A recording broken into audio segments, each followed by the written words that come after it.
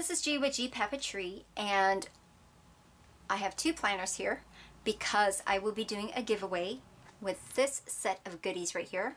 So just keep watching. I know there are a lot of plan with me videos out there.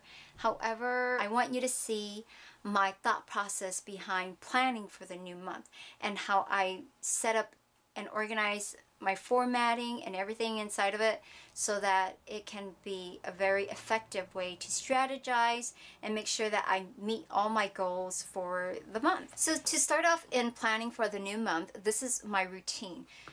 For example, July is the new month, and before I even start planning on July, I would go back to my June mission board. And if you've seen my previous video, you'll understand more about my mission board.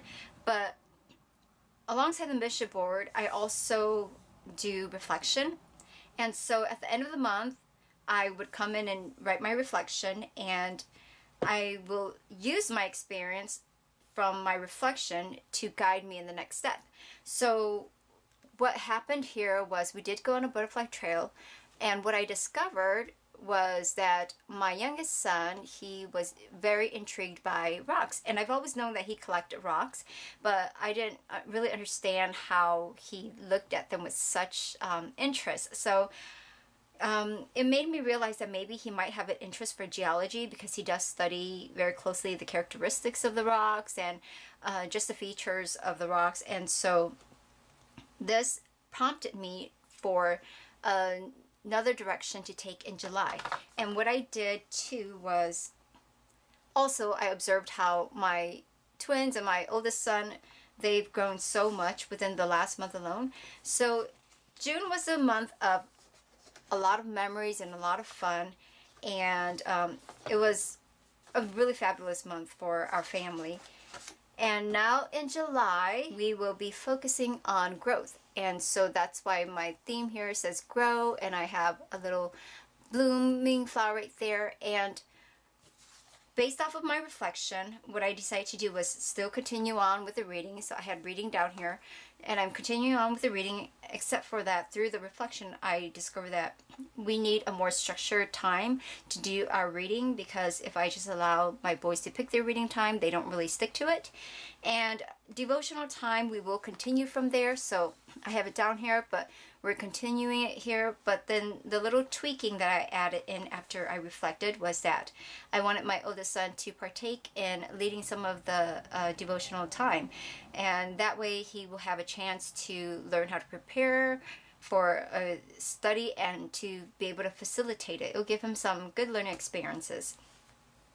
And then based off of my youngest son's interest in rocks, it led me to really have this desire to focus on nurturing their growth, whether their passion is in arts, whether it's in rocks, whether it's in anything else. So I listed all of our family members' name here just so that I can make sure that everybody does identify their passion. And my husband and I, we both know our passions, so we're pretty much set there. And we do have a habit of nurturing it. My oldest son, we have been talking about different things that he might be interested in. So that's in the works. And with my twins, Dante and Saber, they've always been into art. So we will be going to an art museum so that they will have more exposure to different types of arts.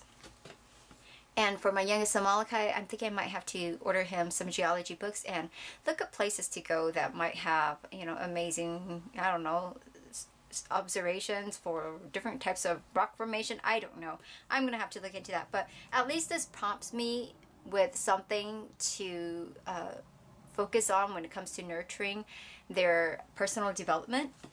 And as far as our theme for growing in the one-time event section here, I did put the art museum down, and we will continue to grow through our relationships with our extended families. So the boys will write snail mail to their cousins, and as far as strengthening the family, growing the strength of it, we will be having a day to go golfing and swimming.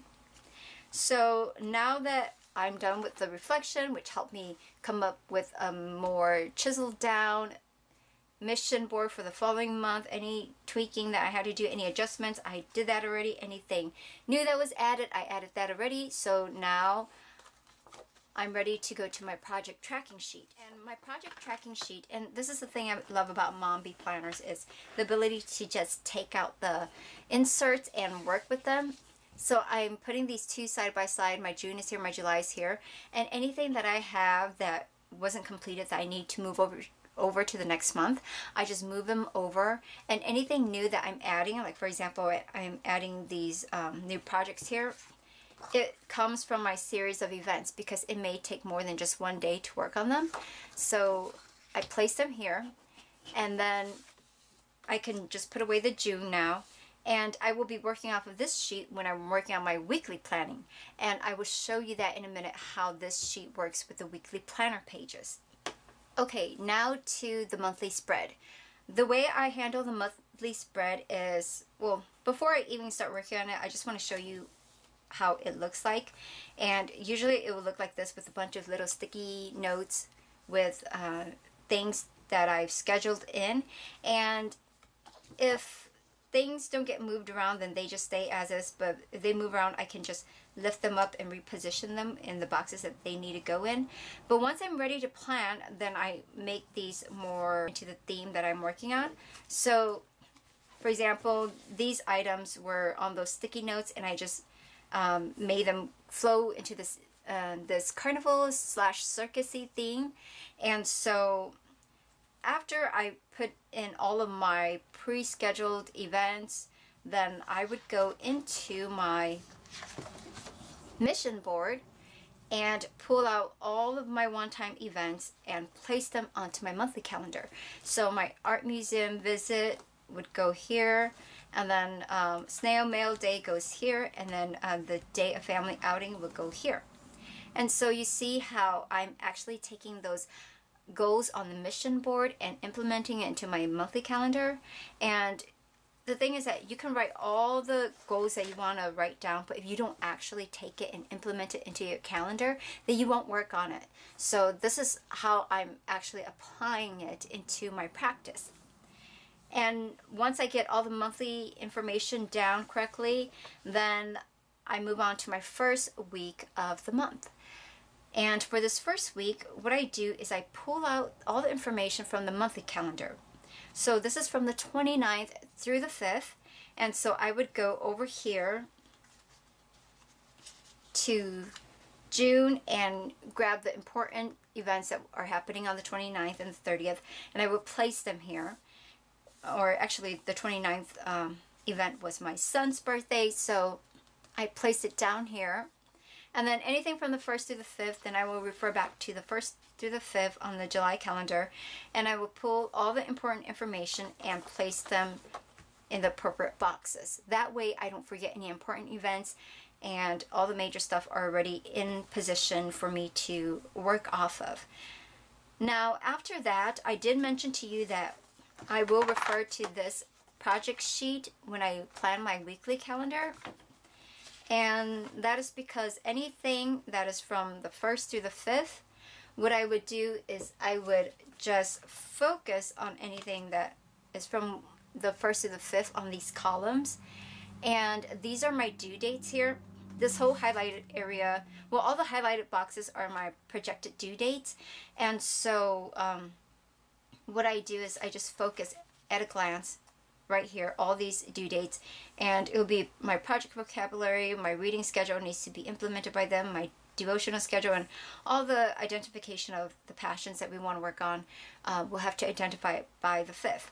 And so I would take these information and I will populate them over here so that I will be able to work on them before they're due. So this is how I use this project tracking sheet to make sure that I apply it to my weekly calendar and really work on them.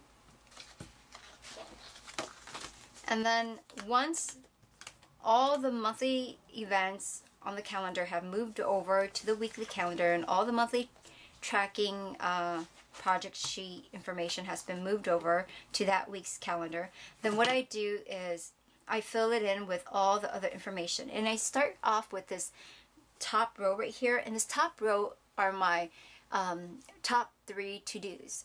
And I'm very hard on myself if I don't complete all of the tasks. So I have learned that if I just make sure I complete the top 3, then everything else that I want to complete can go in the second row and I can check them off. And if I don't get to them, at least I know I did my top 3. It helps me differentiate my priorities. Like these are the must do, and then these are the will do. And then the bottom boxes are for personal stuff, family stuff. So basically top priority, and then following priority, and then family is not their priority, but it is its own section because I have a focus on the family that I want to be able to nurture as well. And then on the side column right here, it says notes, but then what I did was I covered it up with this header that says good habits.